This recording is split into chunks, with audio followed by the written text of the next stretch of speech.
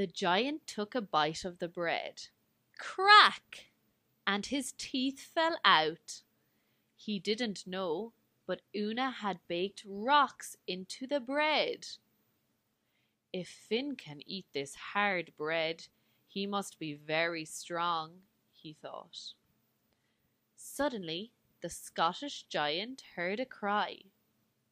Who is that? He said, pointing at Finn, who was disguised as a baby in the cradle. That is our baby, young Finn, said Una. The Scottish giant was very frightened.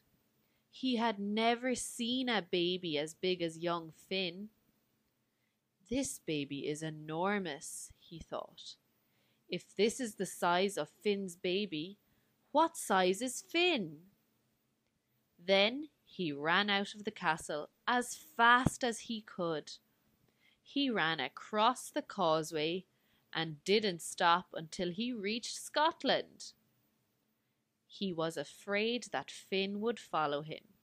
He ripped up the stones of the causeway and threw them into the sea. But today, if you go to County Antrim, you can still see a bit of the causeway. It is called the Giant's Causeway because it was built by Finn MacCool, the most famous giant in Ireland.